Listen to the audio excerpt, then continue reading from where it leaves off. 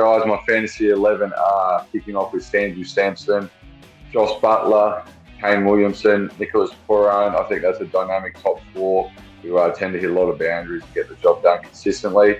Tripathi in the middle order with Nathan Coulter-Nile, obviously with bat and ball.